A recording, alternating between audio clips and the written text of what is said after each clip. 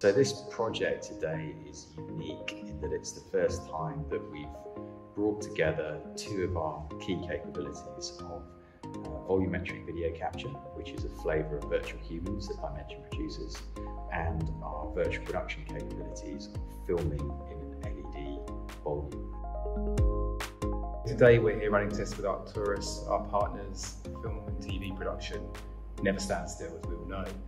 It's continually adopting new technologies and approaches, and the objective is looking at how volumetric capture can be used for background and mid-ground characters. And the whole thing about these volumetric video captures is that they're three-dimensional. So as our live action camera moves around our LED volume, everything on the wall parallaxes and rotates and translates correct from the perspective of our live action camera.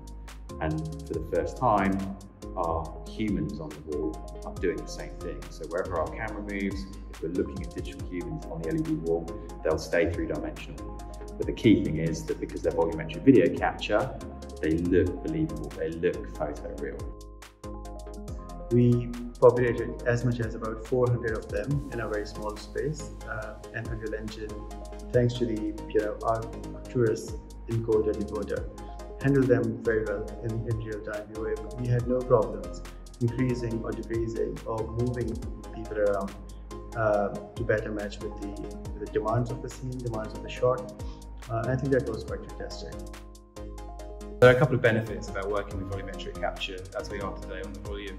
One is you've got the talent on set, you've got the actors, and they can see the captures and therefore they can respond and interact with those characters on the screen. The other thing is, of course, using volumetric capture, you capture the authenticity and photorealism of a character. The assets, the volumetric video assets we used on the wall today, one key one was our hero foreground asset, which was a female breakdancer. The type of action that a breakdancer is conducting is very fast and very dynamic. So it shows that volumetric video capture is capable of recording that action and getting a very good reconstruction of the movement. Overall, virtual production opens up a world of production capabilities that were not previously available to filmmakers.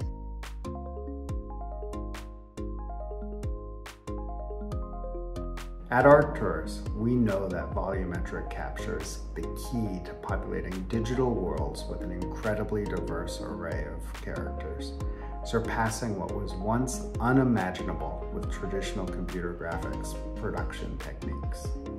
This project proved the immense potential of volumetric capture and fuels our enthusiasm for delivering in new frontiers in storytelling and production.